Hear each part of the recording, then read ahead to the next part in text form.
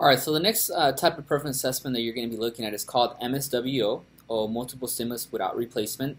In this particular type of preference assessment, what you're going to be seeing is you're going to see a few items being presented, in front of the child, and basically the behavior technician is going to say pick one. Okay. Now the concept behind that is that the child is going to be gravitating or picking the item that is higher value. Okay, and that's going to allow us to start now creating a set of ranks in regards to what items have the most particular reinforcing value for the client or the child.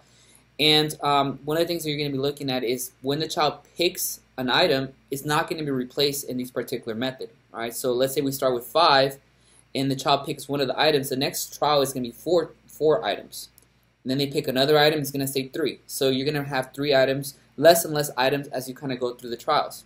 Okay, so that's one thing that I really want you to look at, and you're going to have some questions about this during your knowledge check. Okay, and also another thing that is not mentioned in the video is the fact that you need to sample these items before you start presenting to the child.